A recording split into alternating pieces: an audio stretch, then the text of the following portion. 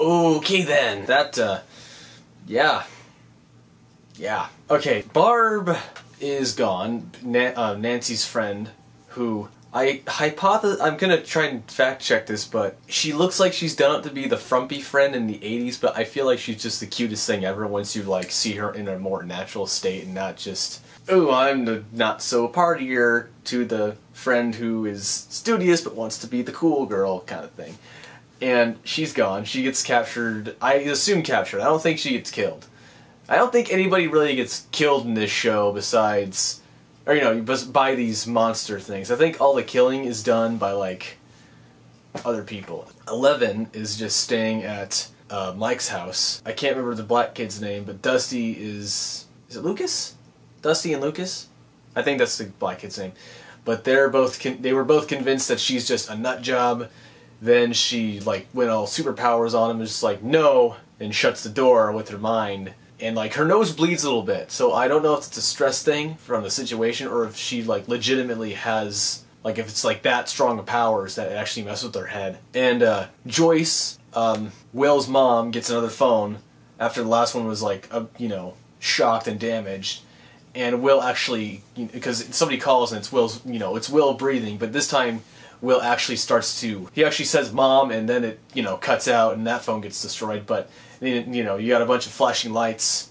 He's at the house and leading her to her son, Jonathan's room. And it's so weird because like The Clash is playing because that's a song that he and his brother listen to. And it's, it is very intriguing. And the freaking, like as soon as the lights cut out and all that, like this monster tries to go through the wall, but it's like a rubber thing, so it doesn't like burst through, just like rah! It's so weird. And like Jonathan and Will's dad is just the deadbeat of deadbeats, it seems like, in this show so far. The diner owner from previous episode, Benny, he was killed last episode, but the people who shot him made it look like he had a suicide.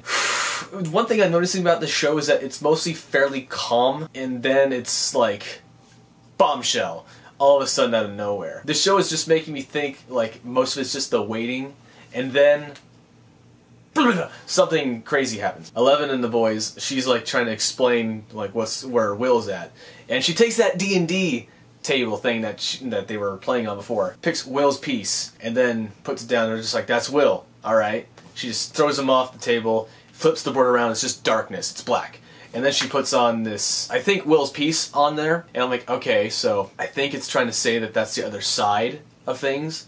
Like, I know this is all about different realities and whatnot, so maybe that's the other side of our reality is what I'm trying to get at. And they're just, they're like, is he gone? He's like, no, hiding. From what? And then puts down that monster piece. And I'm like, that's the bad guy, isn't it? And so I'm kind of right. I think they are sort of tying in the D&D thing a little bit, to at least as an explanatory kind of rule thing. And we get Private Joker and his boys again. They go to Will's shed where he was last, you know, picked up and seen, and they see this ooze growing out of it. I'm like, okay, that's weird. I don't know why there was ooze, but there was. Also, Will's brother is kind of, I guess he gives off a creeper vibe, and I can kind of see why, because he was taking pictures of where his brother was last seen. Then he eventually stumbles onto Mike's sister and her boyfriend's house and starts taking pictures of her and her friends outside, and it's like, alright, you're being kind of weird there, dude. And that was when Barb gets, you know, everybody was gone and inside, and she was just outside just like, I'm bored and not happy, and then snatch. I think this is going to be the same thing as Wayward Pines, where like they'd build up for half the season and then finally splooge information. And I'm not against that. I'm fine with this. I'm patient. I'm excited to see how this goes, because all the acting is good, everything looks nice, and it's building up the intrigue, and I like that. So that's episode 2, and I'll see you guys in the next one. Bye.